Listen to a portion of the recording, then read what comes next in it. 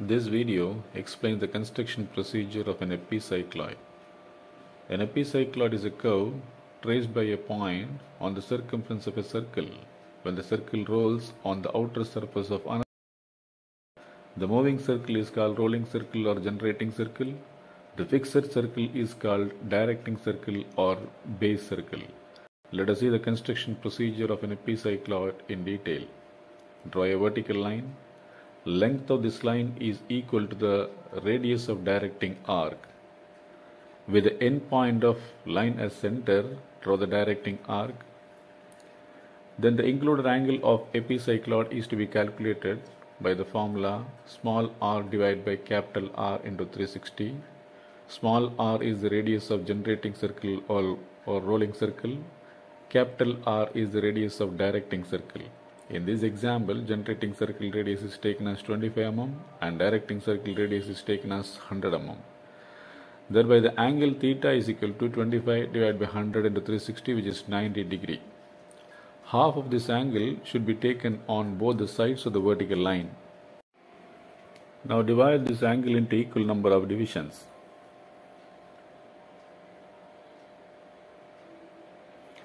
Next we have to draw the generating circle or rolling circle.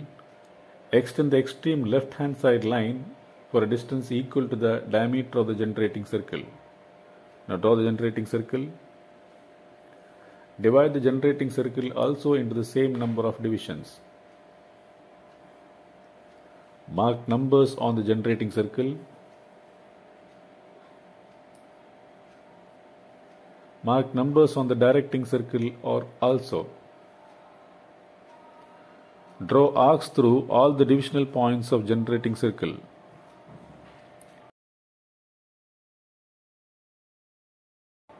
Draw center arc through the center point of generating circle also. Extend all the divisional points of directing circle up to the center line. Mark the center location of generating circle.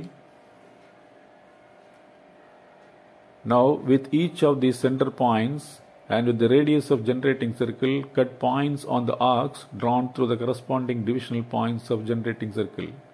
That is, from C2 as center on the arc drawn through point 2 and C3 as center on the arc drawn through point 3 and so on.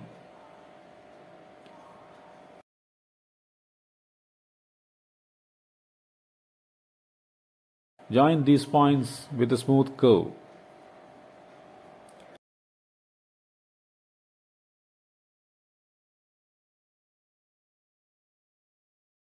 This curve is called epicycloid.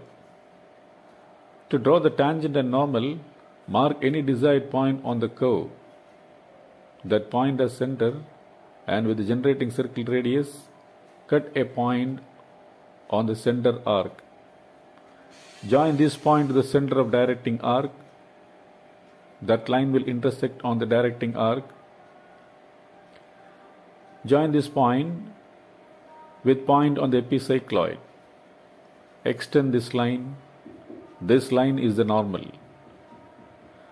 Draw a line perpendicular to the normal through the point of the epicycloid. This is the tangent.